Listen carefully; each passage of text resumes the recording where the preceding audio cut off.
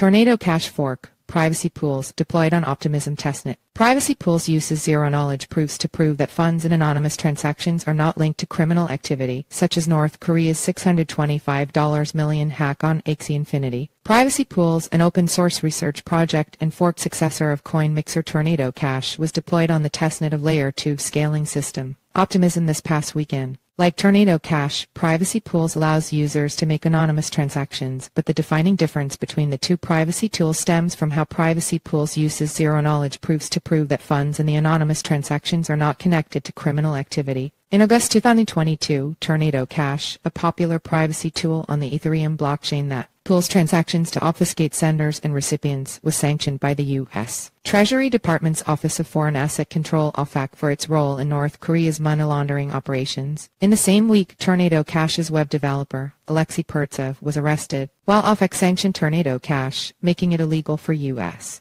citizens to use the coin mixer. Tornado Cash has averaged $7.87 million in deposits and $5.97 million in withdrawals per week in 2023, on track to anonymize till $250 million in 2023, tweeted Amin Soleimani, a developer for Privacy Pools. Privacy Pools improves on what Tornado Cash couldn't do. It allows users to prove their funds are not associated with criminal activity such as North Korea's $625 million hack on play-to-earn gaming giant, Axie Infinity. How Privacy Pools works. According to the protocol's GitHub technical documents, users can voluntarily remove themselves from an anonymity set containing stolen or laundered funds. This design aims to be a crypto-native solution that allows the community to defend against hackers abusing the anonymity of honest users without requiring blanket regulation or sacrificing on crypto ideals. With Privacy Pools, users deposit their funds into a common pool and withdraw their funds into a new wallet address that is untraceable and unlinkable to any prior transaction history, using zero-knowledge proofs that allow for information to be verified, such as a transaction on a blockchain, without leaking specific details of the transaction.